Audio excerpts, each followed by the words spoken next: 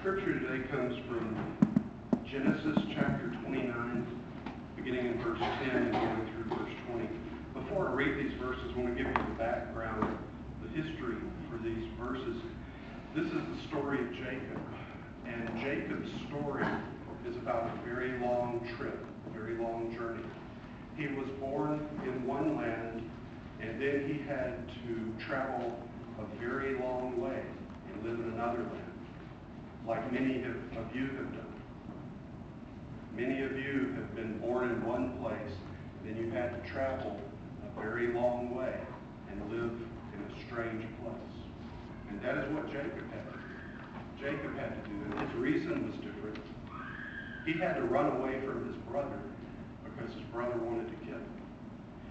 He had stolen his father's birthright. He had stolen the blessing. And when he went away, he had nothing. He had to run for his life, and so he had no money, he had no help, he was all alone. In his mind, he was all alone on this long journey. And so he starts out on this journey.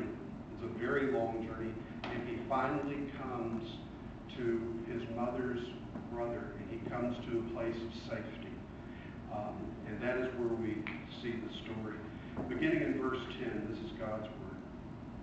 When Jacob saw Rachel, daughter of Laban, his mother's brother, Laban's sheep, he went over and rolled away the stone from the mouth of the well and watered his uncle's sheep. Then Jacob kissed Rachel and began to cry out loud. He told her that he was a relative of her father and the son of Rebekah. So she ran and told her father. As soon as Laban heard the news about Jacob, his sister's son, he hurried to meet him. He embraced him and kissed him and brought him to his home. And there Jacob told him all these things. Then Laban said to him, "You are my own flesh and blood." After Jacob had stayed with him for a whole month, Laban said to him, "Just because you are a relative of mine, should you work for me for nothing? Tell me what your wages should be. How much should you earn?" Now Laban had two daughters. The name of the older was Leah, and the name of the younger was Rachel. Leah had weak eyes, but Rachel was lovely in form and beautiful.